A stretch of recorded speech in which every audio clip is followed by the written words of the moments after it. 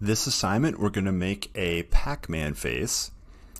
I started with the advanced selection file, and what I did is I deleted a bunch of vertices to make this look like a Pacman face. And one of the problems is up is the z-axis, and so if you notice, you can't, this Pacman is kind of laying on its side, and so what I need to do first, and I deleted vertices is how I created the this look right here. So you can just select vertices and delete them. When you hit delete key, you want to go to vertices. Now those aren't the ones I want to delete, so I need to undo, and that's Control Z is undo. I need to take this and rotate it. So you should already be clicked on the sphere, and you're right here to Object Properties. Don't change the location. We are going to change the rotation, however, and you can, there's a few ways to do this. One of the ways to modify these values, you see how the mouse turns into this double left-right arrow. If I drag, it lets you rotate like this by moving the mouse, and if you notice, 90 degrees is actually what I want. So I'm just going to type in 90, enter. And now I can look, we're actually getting pretty close here. I want to now rotate it sort of up to the left, or in this view it would be counterclockwise. And it looks like the y-axis is the green. It looks like I want to change the y rotation a little bit, and that was the correct one, so it's even. Now as to the exact number, I mean, if you want to be super precise, I think 30 is the exact, for the amount I have the mouth open, is what I want. You can make the mouth open a little bit less wide or more wide, it's up to you. But now I have what's left of the sphere right here. And the only thing I need to do is cut the eyes out.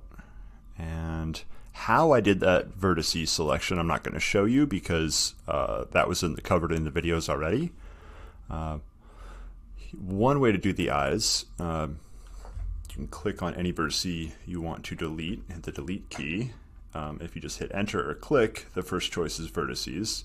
So now if you delete a vertice, what happens is it deletes everything touching that vertex, and technically if you look closely, everything touching a vertex, there's actually 4 faces that use this vertex. So if you don't want to remove 4 faces and you just want to remove 1 face at a time, you're going to have to go over to face select. Now when you're on face select, now you can just do one, and make sure you do go to faces. Now it's just going to delete the 1 face, and to make this symmetric, I'm going to select that face, delete. And if you notice there's an underlined letter, the F key will do the faces choice, E for edges, V for vertices. So I'm going to hit F, and there we go. So we got the 2 eyes and the mouth. This isn't the best Pacman face. You can spend a little more time. I think I want to get these. Let's see, shift, select, there we go. Faces, all right, I feel much better with that. Okay, so there's my Pacman right there. Do make sure you hit File, Save. Wherever this Blender file is, so mine's advanced selection, you do need to make sure that you submit this file, so pay attention where it is. Hopefully it's in your documents folder or somewhere that you know how to access, and then I will be grading this file that you turn in. So I'm looking for 2 eyes and a mouth, and it also needs to be rotated so Pacman is traveling horizontally, not vertically up or down. So you will need to, again, click on, make sure your sphere is selected. Right here is the object properties, and then there's the rotation that I set. You may need to rotate a little bit differently. The Z rotation will determine which direction Pacman is going to be moving.